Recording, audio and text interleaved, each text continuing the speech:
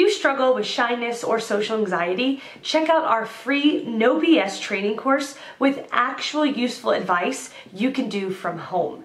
None of that just get out there nonsense. The link is in the description below. For now, let's get to today's question. The question, I'm a shy guy, what should I do? You need to ask yourself a question first. Am I happy? If you are shy and happy, you don't have to change anything. However, if you are so shy that it's affecting your happiness, you need to do something. The first thing you should do is figure out what your interests are. Do you like chess? Or running?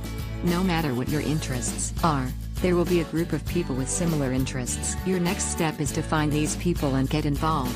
People with similar interests are going to be more interested in what you know than who you are, so it will be easier to make connections with such a group. You could also consider doing charity or volunteer work.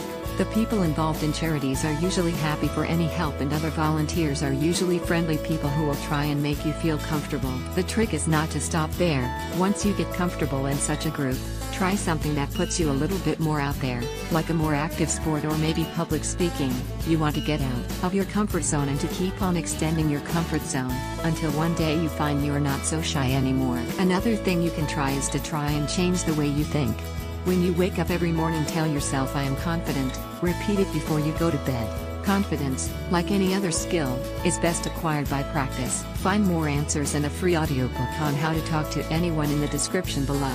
No useless advice like just get out there. I mean actual useful advice from people who have really dealt with shyness and social anxiety and overcome it in their own lives.